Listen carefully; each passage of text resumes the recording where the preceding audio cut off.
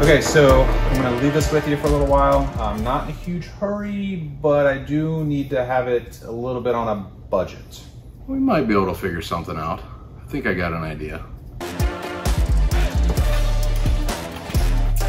Dude, are you kidding me? That's what I'm saying. I need some help. You got an E30 M3. Yep, and it needs some help. I gotta look at this thing. What's your plans with it? Well, obviously I'm going to take care of most of the powertrain, but I need somebody to kind of do everything else. Now I see where this is going. Right. That could be a fair trade. I think so. I mean, this is like an iconic car. It's one of my favorites, and I would love to work with you on this. Well, perfect. So I think we can work that out. Sounds like a plan to me. Definitely, man. Appreciate it. This is gonna be cool. I'm excited. Hey guys, we're at Fountain Race Engines. We got Mike here. He's gonna help us with the ChrisFix's engine, get it all machined up. We're gonna go through the process, show you guys how that's, what's involved in all that. So let's go. It's hard to believe that an engine block can be distorted after installing and torquing down a cylinder head, but that is exactly what happens. For this reason, a torque plate is used. A torque plate essentially replaces the cylinder head. We use the head gasket, we use the factory bolts, we torque it down as if we were actually installing the head. Because those cylinder heads get a little distorted, we end up honing the cylinders perfectly round. This way, when we install the cylinder head and torque it down, everything will be perfectly round and in spec. Now Mike did hone the cylinders and he took out about 5 thousandths of material. And because of that, we ended up buying pistons that are 5 thousandths larger. That way everything matches perfectly. After honing the cylinders, Mike decks the block, meaning he takes a thin layer of material off the top and made it perfectly flat. He only removed about 2 thousandths, which is less than a human hair.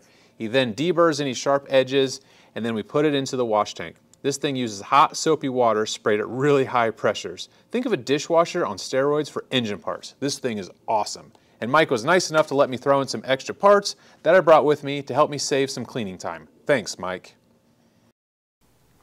All right, this crankshaft is internally balanced, which means it has all these counterweights, and if it is out of balance, he's going to use the drill. He's going to drill a hole out of it and take some weight out of it. However, not all engines are internally balanced, which is why it does not have the harmonic balancer on it. Where if you're balancing a V10 engine, let's say out of an Audi or Lamborghini, he does those a lot here, and that will require the damper. However, this one does not. I know a lot of you guys might be asking that question. So this is going to be your front. So I programmed it to say, where is this counterweight at? So it knows that the counterweight that we're going to be drilling on is here. So this amount you would take off right here if you wanted to do it perfect at 252 degrees. So bring it up to 252, and you need to take off weight here. Well, which you're not going to be able to drill there, so you would either add weight over here, which is only 5.5 grams, or you'd start grinding off like this little nub right here and this little nub right here. But it's such a minimal amount that it's... Yeah. Well, I mean, 2 grams. The crankshaft passed the balance test, and now we're moving on to the cylinder head. This is the machine that's going to make the cylinder head completely flat for a tight seal to the engine. Mike is measuring everything here with a dial caliper, then he runs the machine across, taking off just 1/1000th of material at a time. He brushes on this bluish purple paint that will show any low spots after the final pass.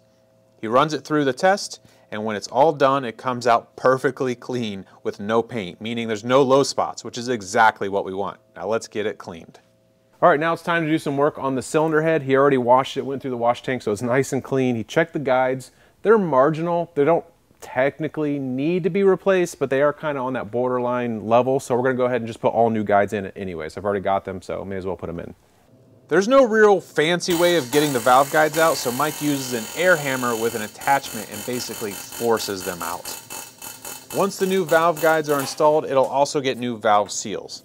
Before the intake and exhaust valves are put into the new valve guides, Mike grinds the valves to ensure that they'll be airtight to the cylinder head when the valves are closed. He uses a grinding wheel to cut the valves at the perfect angle. Between you and me, he may or may not have put an extra back cut on the valves for improved airflow. If you're an engine geek like me, you're going to appreciate this next part where we blueprint the engine. Basically, that means we measure all the clearances to ensure we have the most reliable engine. So prepare to geek out. Okay guys, obviously we're back at my shop. I got Mike here from the machine shop. He's gonna help us go through here, and I'm gonna teach him a few things. Okay, he's going to teach me a few things. He's going to teach you guys a few things. We're going to get a little nitty and gritty on this. We're going to build the bottom end, and that way he's going to show me some cool things and show you guys some cool things, and hopefully we all learn something.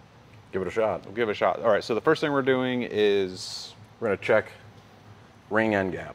I would imagine they give you, like the rings that come in the kit are a little bit longer, knowing that you're going to trim them down? Yes. Usually they at least fit in the bore, but you know, nowadays with what they have going on with shipping and everything, they kind of just give you whatever works, and a lot of times they overlap like this, which is no big deal. It's just a little bit more work to grind them into size. Okay, cool. So we got 3 rings. Top ring is your compression ring. Center one is your oil ring. The bottom is your oil control ring. Correct. So real quickly, for those that may not know the difference, when you have your piston and you have your 3 rings on there, the very top one, compression, does seals compression. Seals compression, right? Yep. It's self-explanatory. The oil ring is scraping the oil. Scraping the oil off the bore. Yep. Off the bore. And then the oil control ring, you were showing me earlier, the pistons have these little holes in here that feed oil up through the oil control ring, right? And then basically the oil squirts out the side. Correct. And it keeps the piston skirt and really the bore and everything all lubricated. All lubricated. Yep, it just distributes nicely all around the whole bore and keeps that lubricated. And then the reason we have cross hatches is because that's what keeps the extra oil, right? Just kind of in the hatches. Correct. If it was perfectly smooth cylinder with no hatches, what would happen? It would wear all the rings out right away because there's nothing lubricating it. You know, it'd just be like in there just grinding away metal to metal, and there's nothing that's going to keep it happy. And we were talking earlier off camera on the cross hatches. So I always thought 45 degrees was kind of like the desirable angle, like the crosshatch angle, but you were talking on a race engine, it should be more of like a 15 to 20 degree angle. Yeah, the more you lay it down, the more it's going to seal compression better, because when the rings lays across it, it has a longer path for the compression to come through. So, you know, if your compression has to go like this, it's a real short path, or if it's like this, it has a long path to go through. So when you're trying to seal compression, you want it laid way down. Gotcha. And if you guys hear any noises, we're at the shop today and they are working, so I apologize for any noise, outside noise that you might hear. And you did this one at what, about a 20 degree hatch?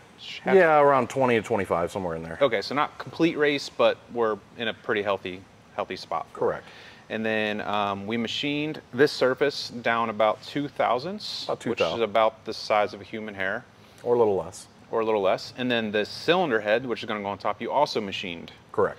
So when you put the two together, you're going to have less space, obviously, between the piston and the valves. Just a little. And so my question was, how much is that going to play with interference? None. On these stock engines, the cams, there's so much space in between piston and the valve that none of that's ever going to come into play. The only thing you'd ever have to worry about possibly is the piston coming out of the hole too far and hitting the cylinder head, but for 4 thousandths that we cut off this, that's not going to be. These engines are not made that tight from the factory. So less than a hair on here, less than a hair on the cylinder head. Altogether, you're a hair and a half of of thickness. Correct. And how much compression, extra compression, would you see? Very minimal. Like a hair more? I would say you'd be good at a hair more. Okay, a hair more compression.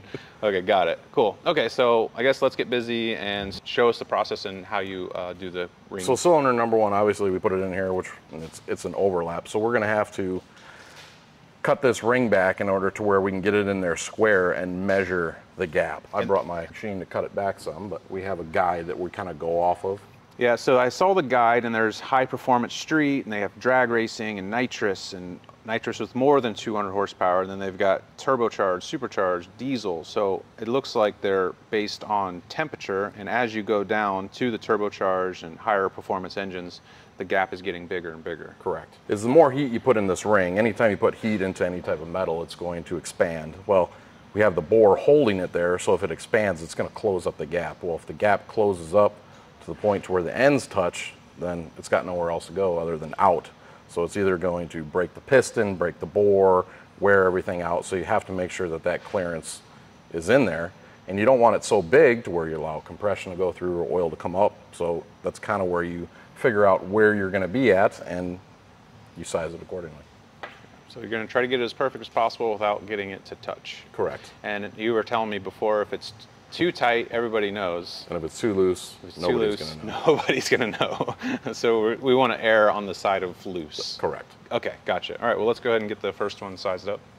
When it comes to measuring piston rings, it can be a little tedious, but it's absolutely necessary. So I take it over to the grinding wheel, the dial gauge tells me exactly how much I need to take off, then I knock off any burrs with the grinding stone because we don't want any sharp edges scoring the cylinder.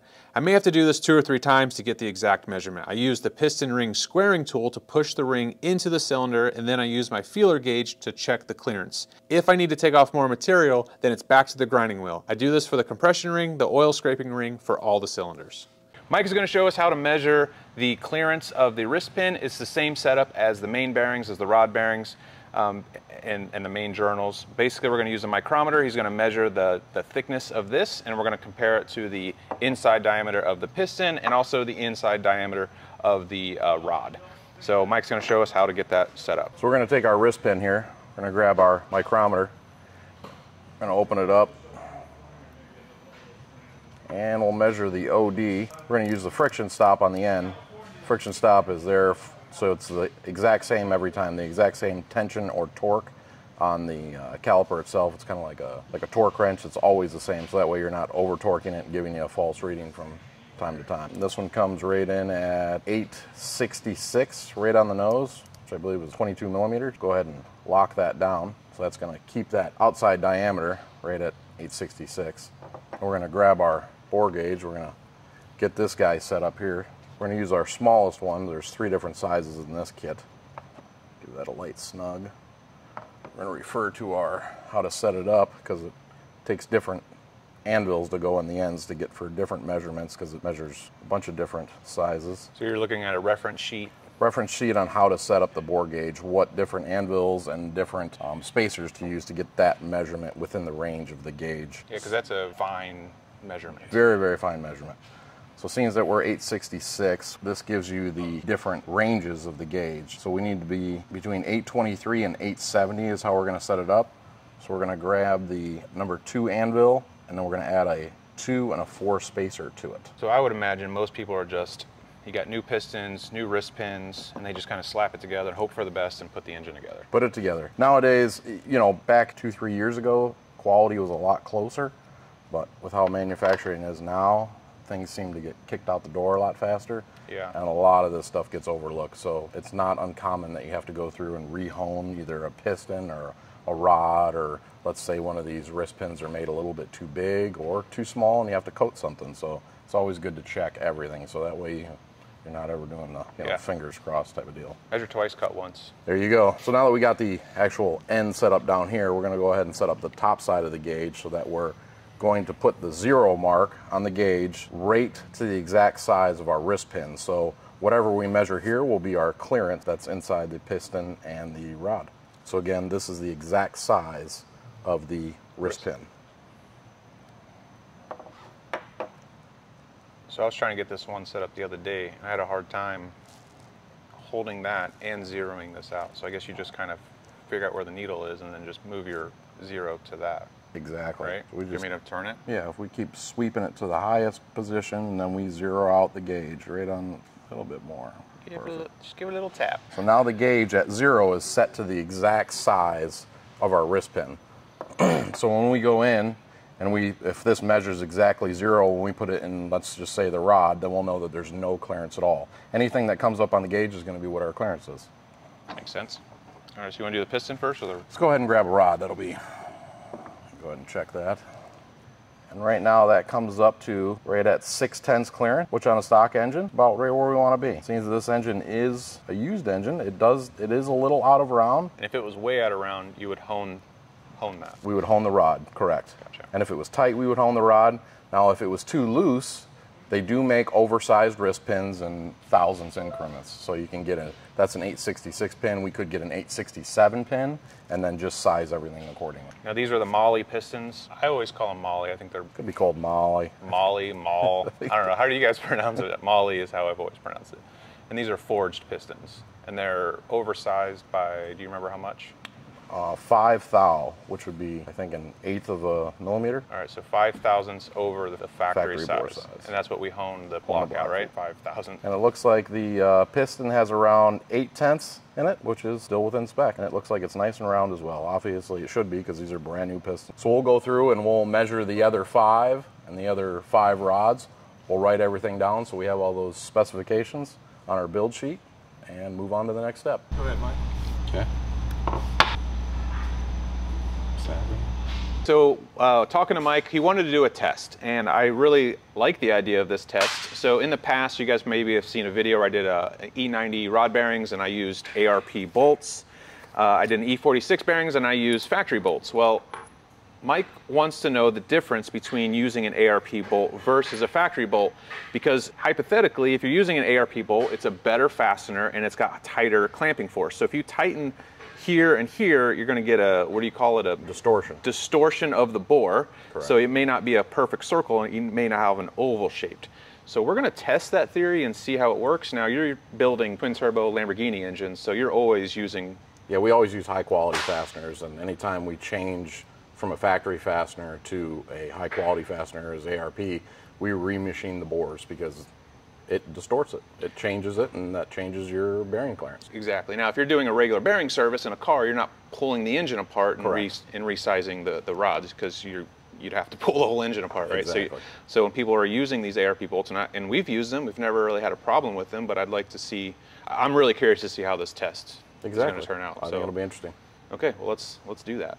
Okay, so to do that test, we're going to put it in a vise. We're going to clamp it down to the factory specs, one with ARP, another with factory, using the same rod. We're going to install the bearings. Same bearing, correct. And we're going to measure it, right? We're going to measure it, yep. Just the same way we did the wrist pins, we're going to do the rod bearings.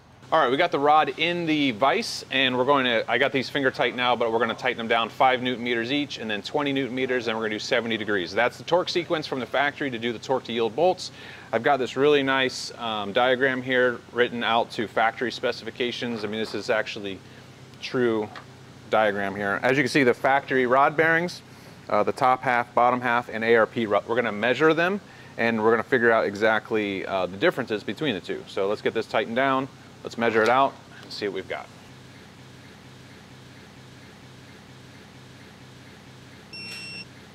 Okay, we've got them tightened down. Why don't you go ahead and measure those out and tell me what you got. Let's see what this looks like here. This is with factory bolts. This is top to bottom, right? Top to bottom, we're at 2.5, 0.0025. Little no taper, so that's good. Okay. We'll come over here at the parting line, which is about 0.002627. Which one? 0.0027. 7, we'll go 7. Then at the opposite one, we're at 0.0029. Overall, not too bad. Nice and round, and yeah, about the right clearance. Nice and round. Okay, so let's take these out. Now we can't use these bolts, so once I've used them, we've now got to throw them away. That's okay, I'll order new bolts if we need to. We'll see how the ARPs hold up. The ARPs we can technically reuse. We have to use oil to torque down the factory bolts. The ARP uses their own grease or fastener assembly, they say, so it's on the shoulder here and it's on the threads. I went ahead and cleaned all the oil off the old one with brake cleaner, so now we're going in. So it says if you do not have a stretch gauge, to torque it to 36 foot-pounds, but we do have a stretch gauge, and we are going to measure it with a stretch gauge. And the spec for the stretch gauge is 0.007 to 0.0075. So probably want to torque it down to, like, it doesn't really give us a torque. So let's say 30 foot-pounds, and then let's check it from there. Okay, we've got the stretch gauge on there. Basically, we're measuring the bolt before we torque it down, just kind of finger tight in there. We're going to zero the gauge out right about there. And after we torque it down, we want to see it stretched to where the markings are here. So about between 7 and 7.5 thousandths. So now that we got it zeroed, let's lock this down and torque the bolt and see where we're at. So these use a 10 millimeter 12-point socket. You know, everybody knows a joke about 10 millimeters. Literally the only 12-point socket that I could find that was 10 was a 1/2 inch. So I'm using my 1/2 inch torque wrench here to torque it down to about 30 foot-pounds, and then we'll check the stretch. I'm going to do a little bit on each side, then we'll kind of make it even. It's about 15. We're getting about 25. Let's do this one about 25. All right, that's about 30. 30. Okay, let's measure the stretch. Okay, so we are not quite there, so we're only 2.5 thousandths. Okay, so what we're going to do is increments by, what do you say, about 5 foot-pounds probably? Yes, I would loosen it. Loosen it and then go back to loosen 35. it and then take it right to 35. Yep. Good idea. You never want to loosen a bolt with your torque wrench. That's why I changed ratchets here. All right, so now let's put this back on the torque wrench. Now we'll go to 35 foot-pounds. Okay, almost there. There we go. Getting there. Okay, loosen it up. Let's go to 40 pounds, 40 foot-pounds. So this is interesting, right? They said 36 foot-pounds if you don't have a stretch gauge. So that was 35 and we weren't even close.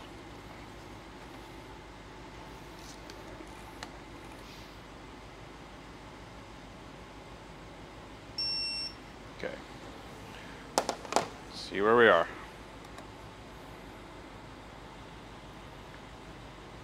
5 thousandths. Keep going. Now we'll go to 45. All right, now we're going to bump it up to 45 foot-pounds. 45. 45 exactly. Oh, we're close. Not quite there, right? 5. We're at 6. About 6 thousandths. What was our range?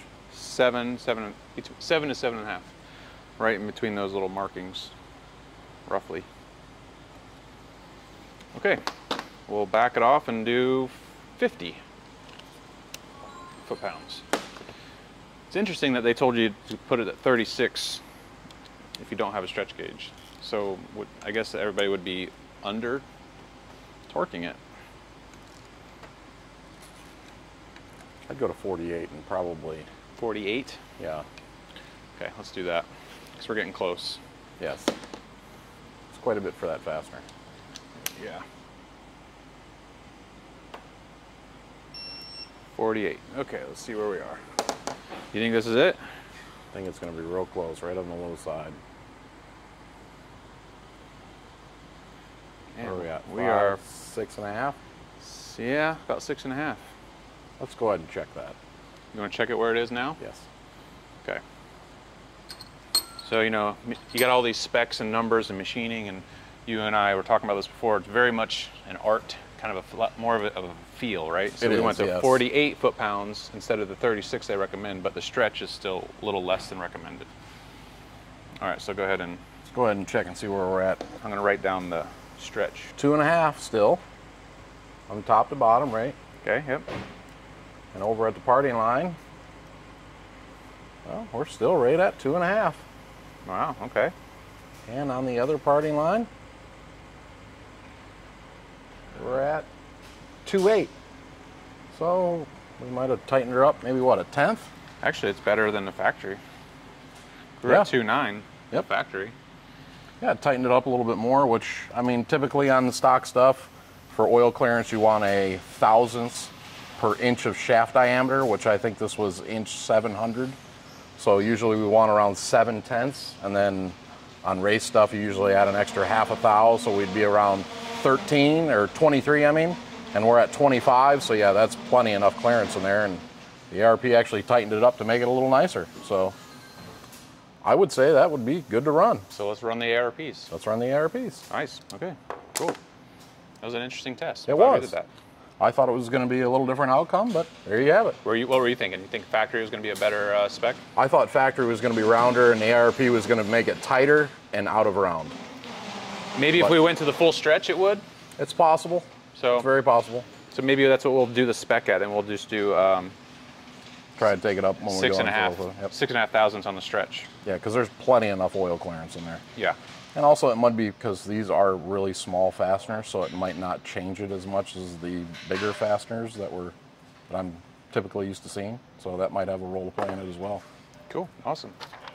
It's a good test. All right. Definitely. Let's get back to putting this together then. The pistons that we're installing are Molle pistons. They are forged pistons and they are directional, so they got a little arrow right here that's pointing to the front of the engine when you install it. Now these, I've already put in the wrist pin locks, which is, they call it the lock. Basically it's this ring here that fits into a groove on the other side, and what it does, it keeps the wrist pin from falling out, because I heard that's pretty bad. Now when we install the rings, we're gonna do our first one, which is the oil control ring. So the oil control ring, you have your spring, wave ring, or whatever you want to, however you want to call that. And then this goes on the bottom and this goes on the top. But the way you do it is you start with this one. You're going to find it goes into the very bottom ridge. Now you'll also see that when we install these, there's a little gap in between each ring. And when we stack them on there, you do not want the gaps on the same. Instead, you want to offset them so it just keeps the compression. Now they do rotate in the engine as it's running. Eventually they'll kind of cross over, but either way, just for good practice, that's how we're going to do it. So the first thing that goes on is your wave spring. I call it the wave spring. I don't even know if that's accurate. Okay, and then this is going to go on the bottom side of it. I'm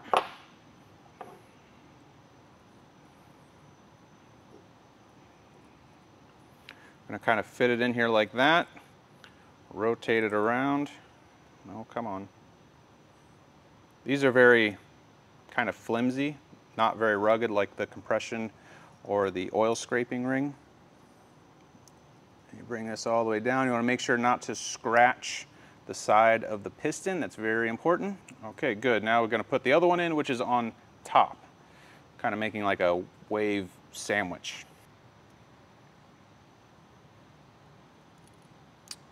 All right, now that we got them all together, sandwiched in, kind of make sure I got enough play here and everything feels just fine. It's not binding or anything like that. The next ring, this one here, this was the one that's scraping the oil. So as think of it like a windshield washer or a windshield wiper on a windshield. So as the piston comes down, this is scraping the wall. And as it goes up, this is lubricating it again, and it just repeats. Now this is very important. This is a beveled edge, and it has a little dimple on it right here. Right there, it's kind of hard to see. There it is, right here. This is very, very, very important. This dimple has to face up when you install it. Because of the beveled edge, and it's scraping and pushing the oil down, if I flip this up, instead it's going to shove that oil up. And it's going to push the oil into the combustion chamber, and you're going to be smoking like a pig if that happens. So we're going to make sure that that bevel is up. I do it, we're going to check it 2 times, once now, and then just as a double check precaution, before we put this in, we're just going to kind of push the ring out. Let me show you on this piston, it's already assembled. We can kind of push it out here, and we're just going to verify that we can see the dimple, like that one right there. And then this one as well. This one has some writing on it. It's going to be the same principle. It also faces up. So let's go ahead and get this little guy installed. And again, we're going to do these 180 out from each other. So you're going to stick it in here just like that. Make sure it's a nice solid fit. Make sure the thickness of it, or the width of it I should say, is not wider than the groove. It all looks good. So we're going to pick it up here. Now this is a little bit stronger than the oil control rings. So you want to make sure that you're not scraping or scratching the side of the piston. So I'm pulling it out away from the piston, the sidewalls of the piston. I'm going to set it right into the groove like that. There we go. Okay, so you can see the opening is here. So I'm not going to put this opening here. Instead, we're going to put this opening this way. Make sure it's facing the right orientation. Okay, I can see the numbers, so it's facing up. So we're going to do this. We're going to do the exact same thing, kind of fit it in like that. It feels good, looks good. We're going to rotate this around. Now they do have piston ring pliers, but these are so easy to install, just they're not needed.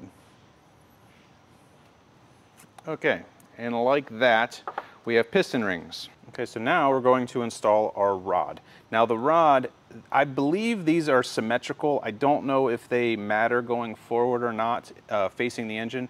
Just as a precaution, there's no markings on there that say it, so just as a precaution, I marked each rod like this, and that was before I disassembled it, so that way I know that that's the forward facing part of the engine.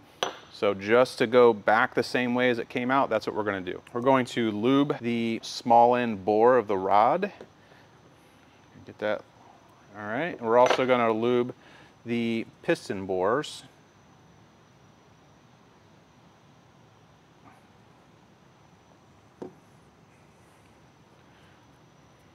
Okay. And there's no need to lube the wrist pin. So I've already put the lock on this side. Now remember, we got the arrow that's facing this way. That's the front of the engine. I also want that paint mark facing the front of the engine. So that's the front, good. Get those lined up. And they just go in just like that. Now on the older engines where they're press fit into the rod, you would have to actually heat up the rod and then put the pin in. These are a true floating piston, so everything moves freely, which is a much better design. And then last thing is to put your final lock. When I installed the other side before the wrist pin was in, it was very important that we don't scratch the bore side of the piston. Okay, so now that it's in, we have a piston and rod, but there's a couple things we need to check. I'm going to squeeze the wrist pin and make sure that the rod rotates independently of the wrist pin, and then I'm going to do the same thing with the piston. I'm going to make sure the piston can rotate independently of that. I also want to make sure there's a little bit of play back and forth. That feels pretty good. And some play here. So that's a fully floating free assembly. Okay, that's all done. We'll do the rest and we'll get them installed. Now it's time to measure the main bearing clearance. I install the main bearing caps with the bearings and torque it down as if the crankshaft was in place. Well, since the crankshaft isn't there, I have access to measure the bores with the dial bore gauge, just like we did with the rod bearings. I'm having a really hard time measuring these last three main bearings because when I put the tool in there, I need it to be absolutely perfectly perpendicular to get the actual accurate measurement, but it's hitting the engine. So I need to measure it from this side. Well, I can't measure it from this side right now because the engine stand is in a way. So I'm going to pull the engine off the engine stand. We're going to put it up on the bench here and get a better measurement.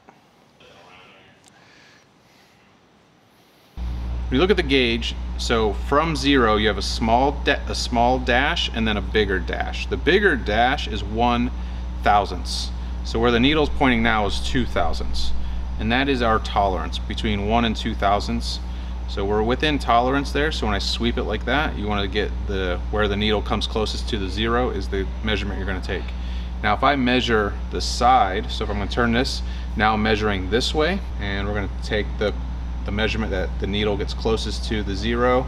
So we are right about there is 1, 2, 3.5 thousandths. So you're thinking, man, that's a pretty large difference, right? 3.5 thousandths from 2 thousandths, which is what our spec is. Well, why is there such a large difference? In the bearing, when you're measuring side to side, the bearings account for that. It's called delta. Don't know why they call it delta, it's called delta, but basically once the engine goes through its heat cycle and it warms up, that bearing will take shape and it'll become round. So that's not to be, you don't really have to worry too much about that, but the vertical measurement from the 12 o'clock to the 6 o'clock position, that's the one that we have, that's the one that's really important. That's the one we have to make sure that we have right.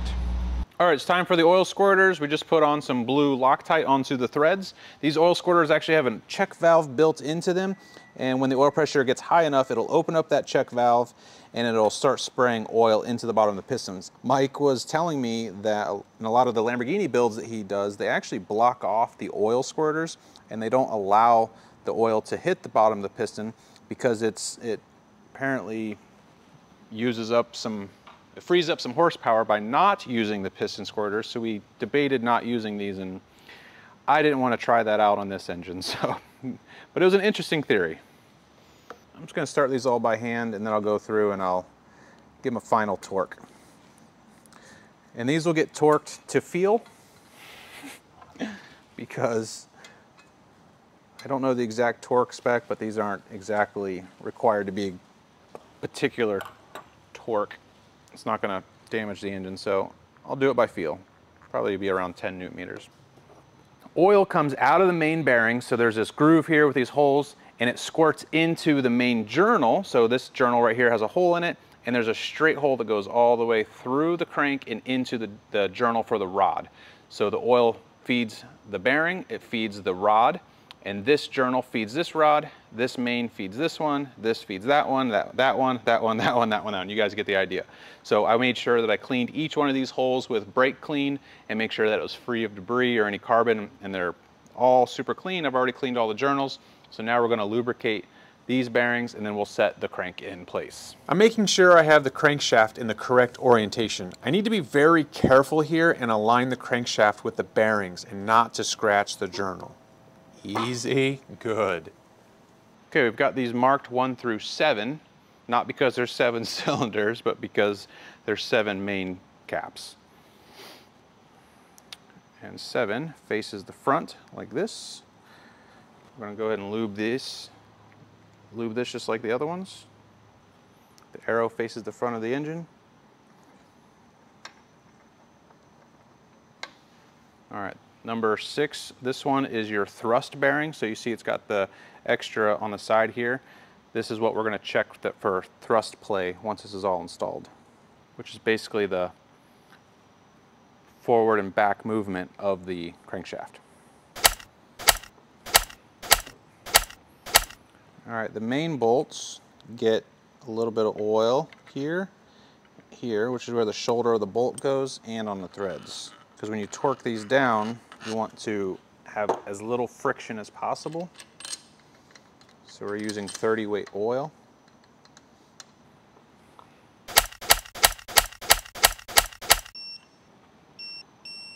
The main cap torque spec is 20 Newton meters, then 70 degrees, starting in the middle and working out from there. But first, I need to check the end play of the crankshaft. To do this, the bolts are only torqued to 20 Newton meters. Then I loosen the 2 thrust bearing cap fasteners only.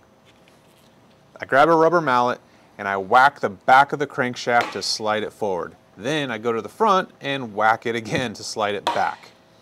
Then I give it 2 more whacks from the backs to center up the thrust bearing. I'll torque the bolts back to 20 Newton meters. Oh yeah, that feels nice. Yeah, if I couldn't spin this by hand, then something would be bound up, and this feels good. We're gonna torque 70 degrees. I'm gonna be marking the tops of these bolts with a paint pen, so I'm gonna clean them off with brake clean just so they're not oily. Okay, we're gonna start from the inside and work our way out. 70 degrees, it's already there, good.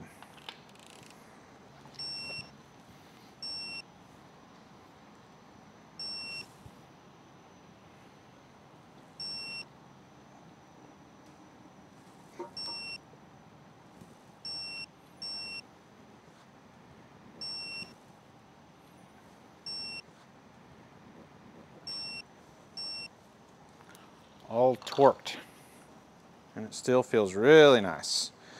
And these little guys get torqued to 22 Newton meters. You can see some of the bolts missing here. No, I didn't forget them. That's actually for the windage tray, but that doesn't get installed until after the pistons are installed, which we're gonna do right now. I put the crankshaft of cylinders 1 and 6 at bottom dead center to give me enough clearance for the piston installation. I also lube the cylinder walls with some engine oil. Using the piston ring compressor, it's time to install the piston assembly, and I'm very careful here not to scratch the cylinder walls with the rod ends. I slowly push the piston into the cylinder with my thumbs until the piston skirt is in the bore. Then I use the handle end of my BFH to knock the piston into the cylinder. This is a little nerve-wracking because the piston ring compressor tool needs to stay square onto the deck while tapping the piston in. If it lifts, I run the risk of the piston ring popping out before it's fully inserted into the cylinder, causing damage to the block, the piston, or the ring. Now with the crankshaft at bottom dead center, it makes it way easier for me to install the rod caps. The ARP bolts are lubed and finger tightened for now. You can see Joey in the back helping me out. He's the lube guy, and he installs the rod caps while I install the rest of the pistons. When I was doing the test and we put the fastener assembly lube on there, you know, we loosened it, tightened it, and I felt like maybe the lube wasn't quite as lubricant, as slippery, or whatever you want to call it. The lubricity of it, I don't even know if it's a word or not. But anyway, I re-lubed the bolts and then we tightened them down and it was within spec. When I went back and redid the rest of the rods to check all the torqueness of it, I backed the gauge off to 40 foot-pounds, and at 40, I was at 7.5, between 7 and 7.5 thousandths, which is where they want it. So, and that was at 40 foot-pounds. So I don't want to jump up, so I think I'm going to back it off even more. So let's see where we are at 36 foot-pounds, which is what the instructions say to use it at, and measure it. So before we do our first measurement, let's just start with cylinder 4. Okay, and then I'm going to check both sides because not every bolt is equal. Some are a little longer. However, these two are the same. 36 foot-pounds. 36. 36. We are right at 7 thousandths. It's like perfect. We are 5, 6, 7, just over 7 thousandths. Right in spec. Good. We got the bottom end assembled. I'm really happy with the way it went together. It went super smooth. I have all these parts behind me. We got to get those in, and we may be tweaking some stuff along the way to make it more efficient. You'll have to see that in the next video. So thank you guys for watching.